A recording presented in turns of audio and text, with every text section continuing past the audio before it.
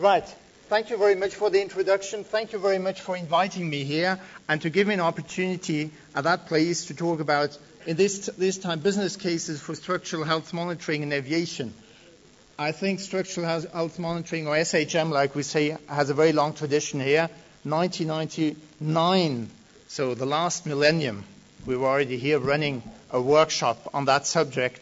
And it's really very much, well, I'm very much pleased to see how things are progressing here.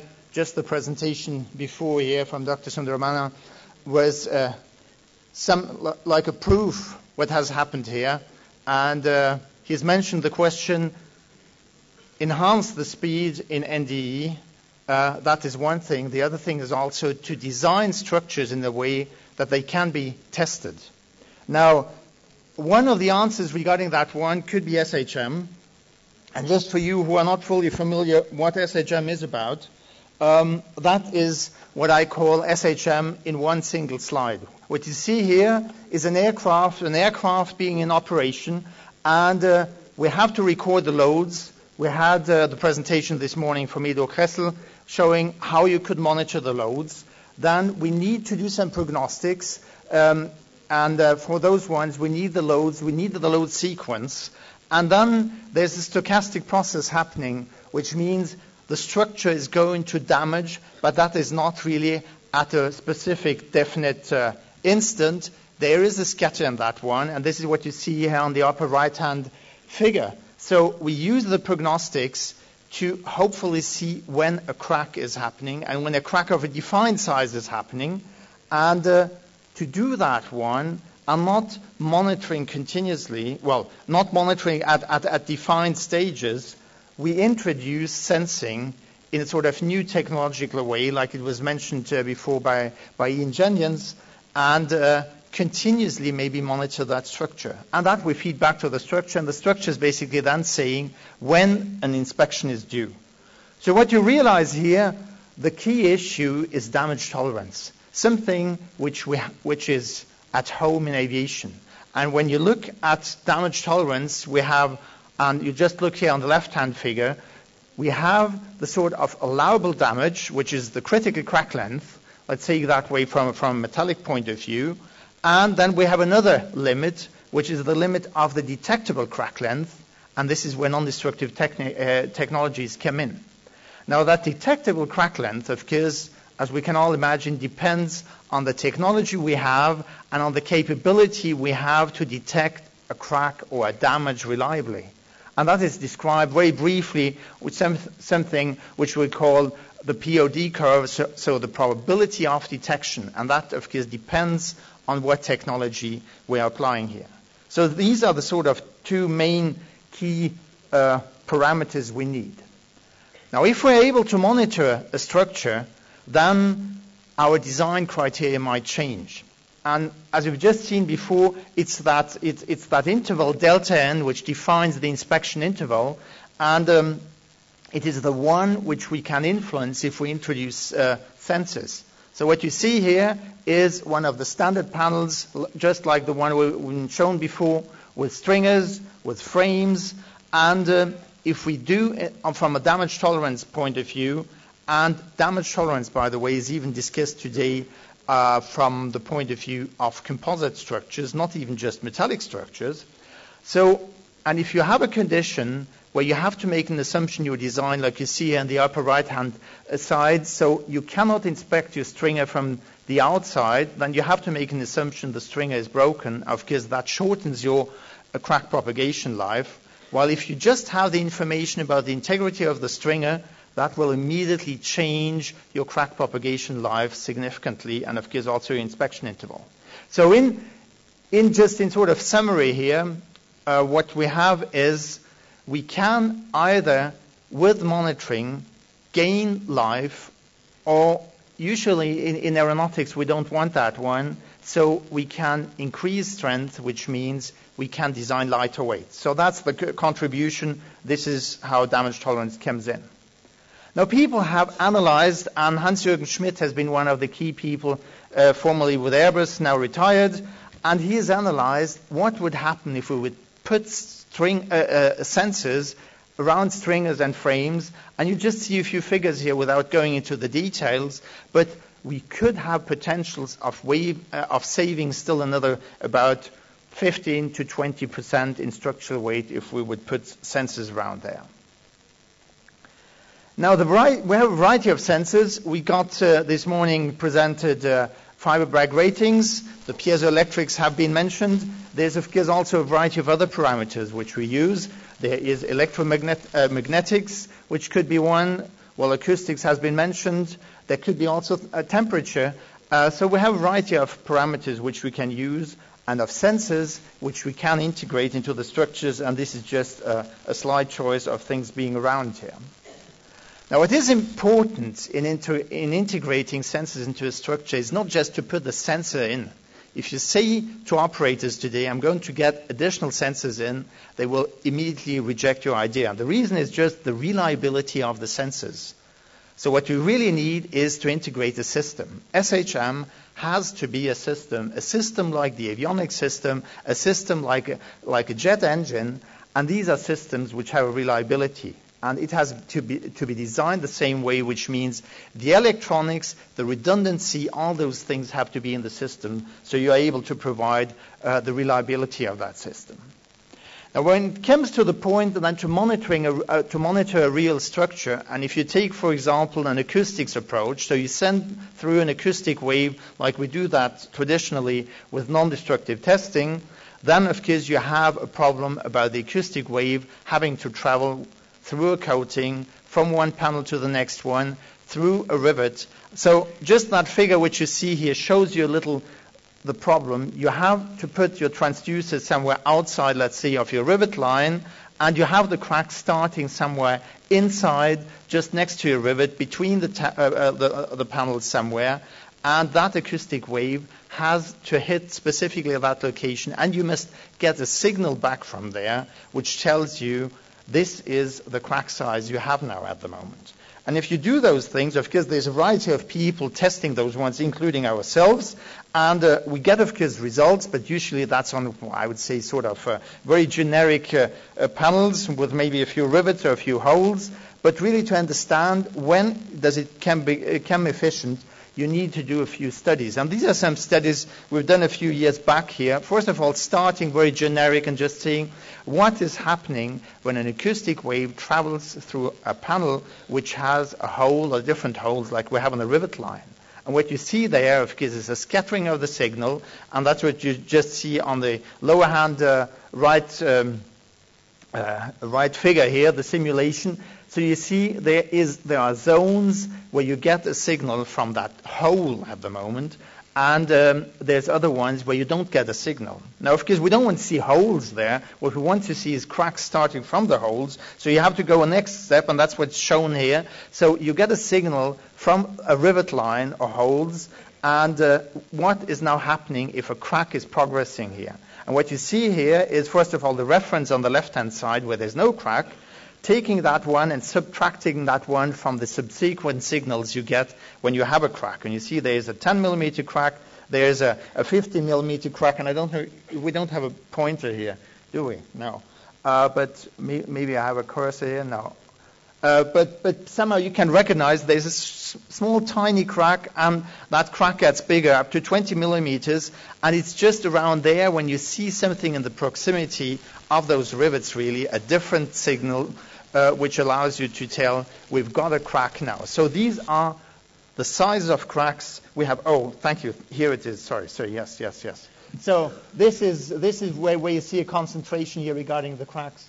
That's a 50 millimeter crack, a 20 millimeter crack. So you see we need a crack length of about 2.5 times the rivet diameter to be monitored no further away than 12.5 times the rivet diameter. So we need to monitor quite close to those rivets. Now, we at Fraunhofer, IZFP, to not repeat again the German wording in non-destructive testing here, have developed such systems, and here you see such sort of system with sensors and an electronic part with it, which can be integrated in structures. You also see here in aeronautical structures where we've done tests of that nature. Those things, if you look at big structures, you need to have a network of those structures. That network needs to be combined. You need a wireless data communication for this one.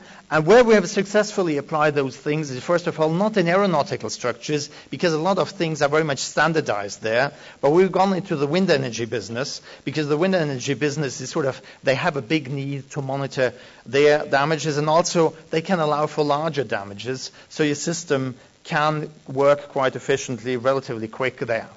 And what we've done with the systems is we allow those systems to monitor passively based on acoustic emission, actively in terms of acousto-ultrasonic. So we send in an ultrasonic signal and record it in another place. And we use those piezoelectric patches like you see here on the top, and also piezoelectric actuators to send in the signal. And you see one of the test wind energy turbine blades here on the right figure. Now, the important thing to get those sensor systems in is to have the understanding of that structure. And this is something which can be done in design. You just see here a sort of simulation where you can see on the simulation where to put your sensors to reliably see critical damage. And these are the positions of a variety of those sensor systems on such a wind energy turbine blade. Now, those things are simulated to find out what sort of damage you can see. And then, of course, you also record the data continuously. And basically, you look, in our case, at the correlation coefficient along the different signal paths. And whenever you see there is a deviation, you get a signal of a decent, good damage, which allows you to, or which tells you to shut down now the wind energy turbine system, and repair will be required there. Now, if we have a variety of different sensors, it's the question, how do we get the best out of the signal? And one of the techniques where we've worked on, and which is also, I would say, sort of reward in terms of computation technology, is what we call sampling phased array. Now, you might have heard of a phased array, and the phased array is a variety of different transducers which work a little like a radar beam. Now, if this is your phased array up here with, let's say, 4 different transducers, one of the transducers is sending a signal, and all the other ones are recording. And we're doing all the combinations, so you see the second one is sending now here, and all the other ones are recording. The third one is sending, and all is recording, and the fourth one is sending, and all the other ones are recording. So we get a huge matrix of time domain signals, single time domain signals from one transducer to the other one, which we all store in a database. Now, having all those data in the database, what we can do now, we can basically phase shift those signals and run those ones through an optimization process. Basically, we get as results what would have been the optimum signal to see damages in such a structure. And without going into details, but that shows you a little the difference between conventional phased array, so sending an acoustic beam like a radar beam into a structure, and you see that sort of testing sample here with a variety of different little holes, and that's the back wall here. And you see, of course, you can very nicely recognize the holes here. But on the right-hand side, you see that sampling phased array technique, so basically just recording all the data in a shot and then doing the optimization in a computer. And what you see, the resolution has significantly enhanced. And whatever comparisons we're doing, it's every time the same thing. We came to the optimum with that technique. Now, that gives a lot of hope also to apply those things on disparate transducers in a structure, looking at the structural health monitoring side. That's just another figure just to tell you that's not just limited to metals. You can also apply to composites. And again, the same thing happens. You get an extremely good resolution, and you see really everything what you can and what you must see. And that's, by the way, also one of the contributions towards enhancing the speed of non-destructive testing also in composite structures. Now, since I want to talk about business cases here, the question is, where is the benefit of structural health monitoring? And those of you who are involved in the maintenance business know there is an MSG group continuously talking about how to organize maintenance, and this is a little what's related to structures and maintenance. We have the principal structural elements and those ones damaged due to fatigue, due to environmental damage, or due to accidental damage. And you see on that process chain here, all the things which are highlighted in red are areas where SHM has a relevance. I've mentioned regarding the inspections, the same applies to corrosion, and the same also specifically applies to repairs happening from accidents, or maybe areas which are very prone to accidental damage. Now the big question comes really where to invest in terms of preventing damages. Now Ian Jennings has mentioned about the integrated vehicle health management. This is just looking differently at that one. Now if I have an aircraft and I'm operating that aircraft and I have all those different numbers, and I'm not going through the detail of those numbers now here, but what comes at the end is if I have such an expensive asset, the operational cost of the aircraft, that's the most valuable. So getting the aircraft to fly is important. I think just in this country, those days you realize again the problem with the 787. Suddenly the aircraft have to be phased out. That costs the airlines here a huge amount of money. Now if you look regarding maintenance, we have the maintenance people. They also cost money. But if you go to Europe, a maintenance person might cost you something like €75 per hour. In India it might be less. But what definitely that figure tells you, the aircraft availability is key. Not even the equipment to sell them. For €75 per hour, you can have a lot of people maintaining the aircraft. So what we've done, we have looked at an aircraft type, and possibly one of the most popular aircraft types currently flying around, and looking how can we optimize the maintenance process. So what we've done here, we've looked what are the sort of things you have to look at an aircraft. Of course, there are the checks. There's a variety of components. All those things are prescribed. These are the letter checks, and that's all described in a variety of different job cards and whatever check modules they have. Then we also have the service bulletins, which come additionally to those ones, which may go into the letter checks or not. And then we also have the dropout items, which were just mentioned before with the human being. We need more and more the senses when we age. That was a very, very remarkable remark, and the same applies to structures also. So we looked at all those things and looked regarding a sequence. So that's mainly looking at the various intervals, which are all organized there in the maintenance facilities. And we asked ourselves, if we get those maintenance processes organized, and this is only schematically showing a maintenance process, so this would be the maintenance interval. So we looked at the process chain. We asked ourselves, where along that process chain do you have components which are related to a structure and where we could contribute in implementing a structural health monitoring system? So this is what's happening here in the different steps. You have here that's introducing SHM, and then we'll look what difference does that have on the maintenance process.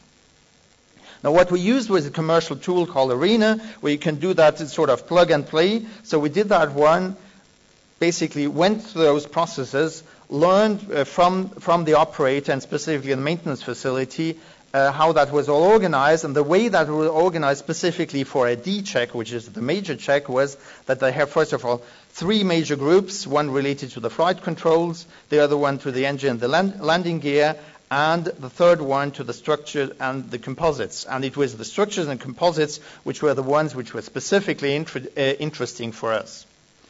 So looking into those ones, and they had everything very nicely grouped, and these are sort of various groups which were there.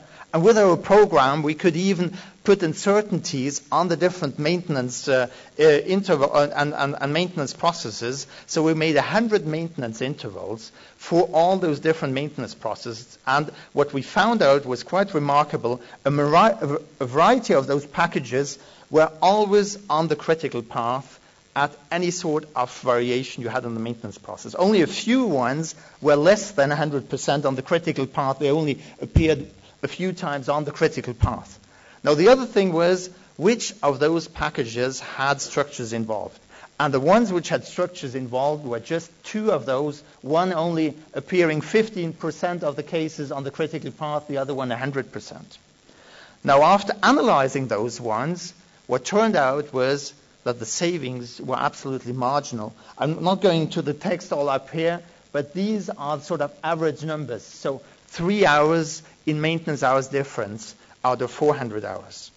What we then did, we said, well, what would happen if we would introduce structural health monitoring, sensors around the aircraft just like a human body.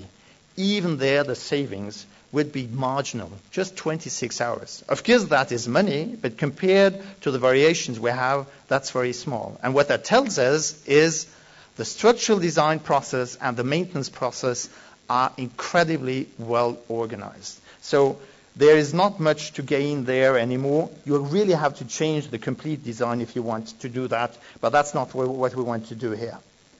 Now, where are really the benefits? Now, the benefits comes exactly regarding the remark when we get older. When an aircraft gets older, we also have things which we call, or they call dropouts. So you have structural components which need to be checked out of schedule, inspected out of schedule. I'm just giving you one example where we had the privilege to work on. Now, these are those gantries here, basically those load transmission beams are relatively complex, where cracks could occur and where you have inspections which are outside of the scheduled inspection. Now, we simulated that one, first of all simulating the number of manpower, and even we increased the number of manpower, which you see in that curve here. It went down to a saturation, because physically that's not possible that you have 100 people just looking at one of those gantries. But even from a process simulation point of view, you would not come below 120 hours to be maintained just for those gantries for the rest of the life of each aircraft. So we looked what would happen if we would introduce a sensing system, an SHM system, and this is the difference you see here. These are the 120 hours we had before. We would come down to 20 hours to save 100 hours per aircraft. So this is just one of the variety of examples where SHM could generate benefit. So if I want to conclude here and basically say what message they want to bring you over here. So I'd say the first one, there's further damage tolerance potential in structures, and there's hence business cases here where SHM can be beneficial. SHM needs to be considered as a system, so not just the single transducers, the single sensors, but also the electronics and the redundancy.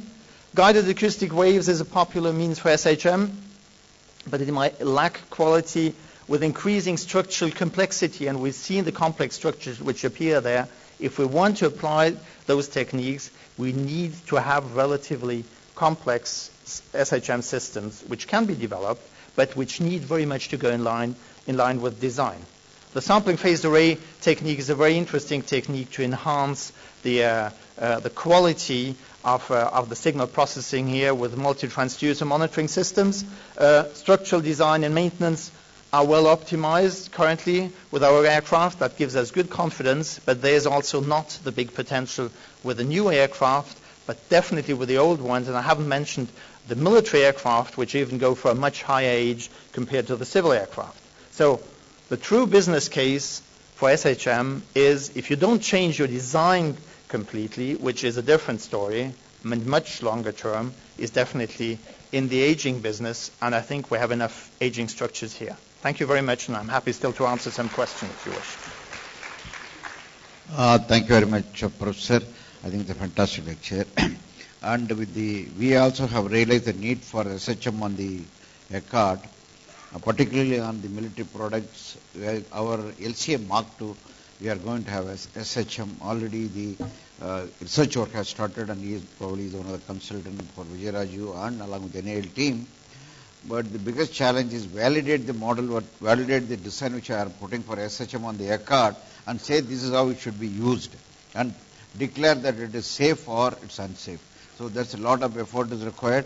I think we will graduate, and eventually this is an essential requirement, we realize, and I think the cooperation with this institution and NAL and our ADA will eventually realize a system for our LC and other emerging platforms like AMCA and DCOM.